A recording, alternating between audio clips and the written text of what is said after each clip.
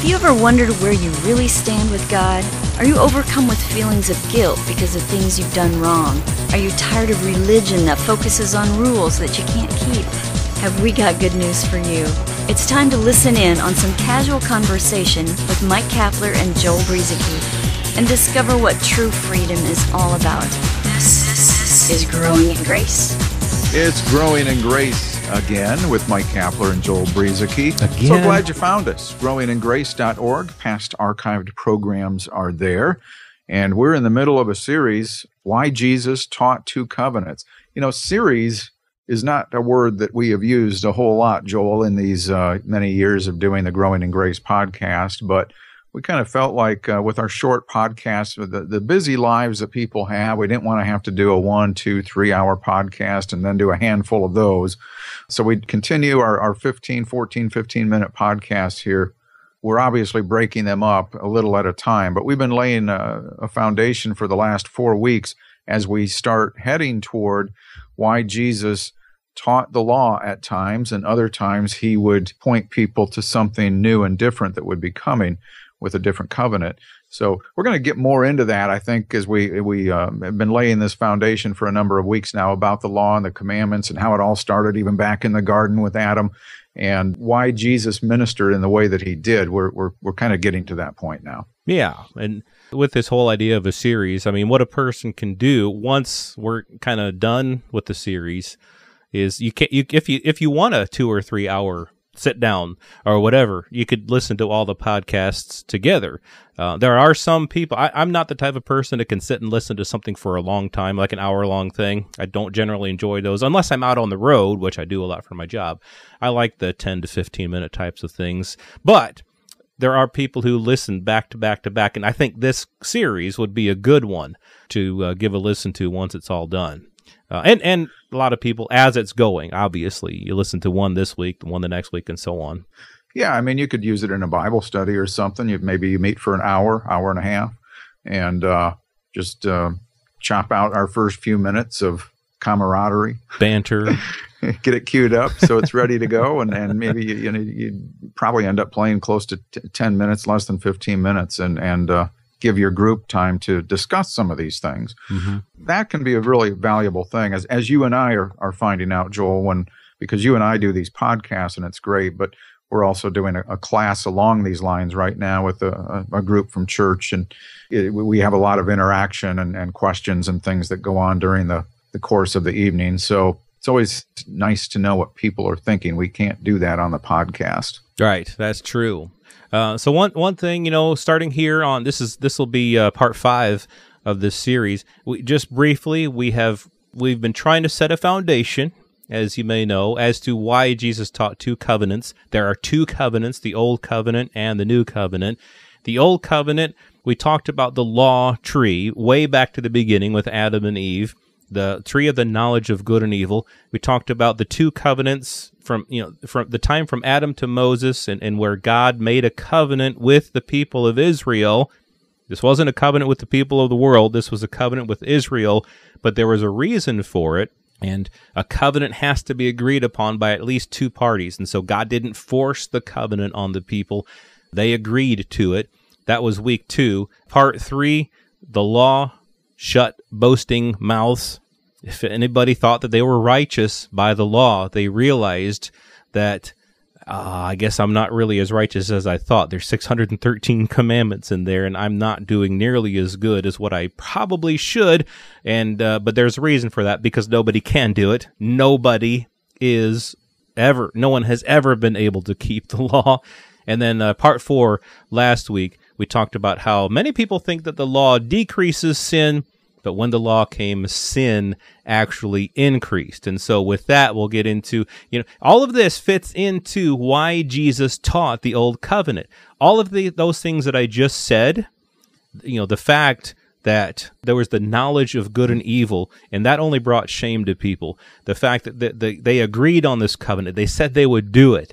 The fact that it only shuts mouths, it stops mouths, it doesn't actually help anyone to justify themselves, and that it increases sin. When you read the words of Jesus, like we're going to be getting to, you'll see that Jesus was ministering this old covenant.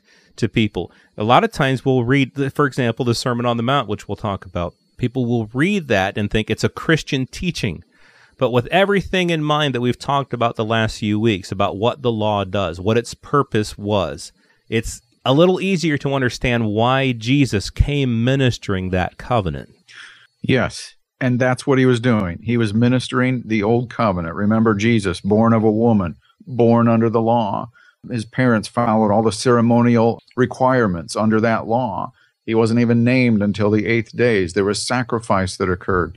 So, yes, I like what you said, though. The great reminder, the law increased sin. The commandments did not reduce sin. Because I know people think, well, don't you think we should try to keep those? Don't you think that, it's good not to murder? It's good not to steal? And here's another question, though, to try and turn the tables here a little bit and get our thinking going in a different direction. If you knew of a minister that was ministering, a pastor who was ministering something that resulted in death, something that brought condemnation, and something that caused people to sin more, would you think they were a very good minister? Probably not. But that's what the law and the commandments will do. Mm-hmm. And so why would we want to minister that? Right. You don't have to answer. I can't hear you anyway. But like we were saying, Joel, we can't interact with our podcast audience. I'm just throwing that question out there for you to ponder and think about. So Matthew 5, you alluded to that. So we got a bunch of stuff in here. We got the Sermon on the Mount. We got the Beatitudes. But this is a good spot here to try and shift our traditional mindset on this being a Christian teaching. And by the way, let me just clarify here. When we say some of the things we're about to say, we are not here to diminish anything Jesus said. We're not running from the words of Jesus. We're not trying to say that what Jesus said doesn't matter, that it's just all water under the bridge. We're not saying any of that. We're saying let's put this in the proper context so we can gain a better understanding of the gospel. And so for us to be able to say that not everything Jesus spoke was meant for you and me personally. Some people get really offended by that. But I think as we go ahead in the weeks, you're going to see why this is actually a good thing, that Jesus was not always speaking to us under the new covenant. And he came first to minister to Israel, who was under the law, under that first covenant. And so this is a good spot to change our mindset, shift from... I never used to understand what this was, but 20 years ago, a pastor friend of ours, Joel, that we know and kind of grew up in grace a little bit under with his teaching, he would say, to grasp this gospel, you have to have a complete paradigm shift in your mind. And, he would try to explain that, but a paradigm is simply a structured way of thinking that will contain basic assumptions that are generally accepted by people within a certain community or a circle of people. And so we have these assumptions about certain things with the Bible and the Scripture, and certainly the teachings of Jesus would fall into that. I mean, Jesus starts out with something known as the Beatitudes. That word isn't really in English Bibles, but it just means blessing, to be happy. But we usually focus on things like the Beatitudes even as something that we need to work at, something that apply to us if we do these things. Well, Jesus said, look, these blessings will apply to the poor in spirit, those who mourn, the meek, those who hunger and thirst, the merciful, the pure in heart, the peacemakers, the persecuted. You have to notice that Jesus said that they would be blessed, not because they were hungry or thirsty, not because they were poor in spirit, but because of what would eventually happen. So when Jesus said, blessed are those who are hunger and thirst, you're not blessed because you're hungering and thirsting. The reason you would be blessed is because eventually Jesus said, those who come to me will never hunger or thirst again. And therein lies the blessing. So this has nothing to do with you and me, these Beatitudes. Okay, we need to begin to realize this. Our identity in Christ is about being and not doing. And Jesus was the fulfillment of all of those things. He became the king of the kingdom. He became our righteousness, our peace, and so on. He allowed us to experience the riches of being in Christ.